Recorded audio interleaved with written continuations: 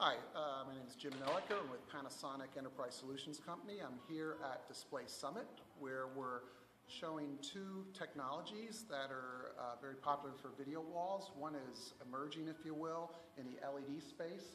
This is the same LED technology that has been around for many years for outdoor signs and for scoreboards and arenas and so forth.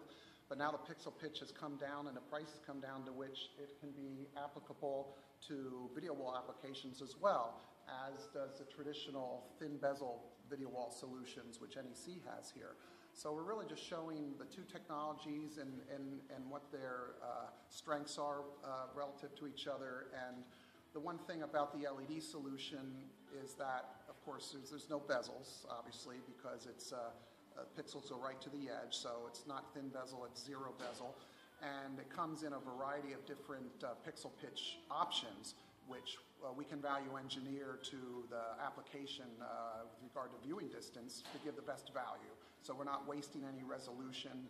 We're giving the customer what you need at that distance without paying for more. I'm gonna have a presentation kind of talking about the price points where LED and LCD-based video walls actually become the same price and cross over, depending again on the pixel pitch of the LED.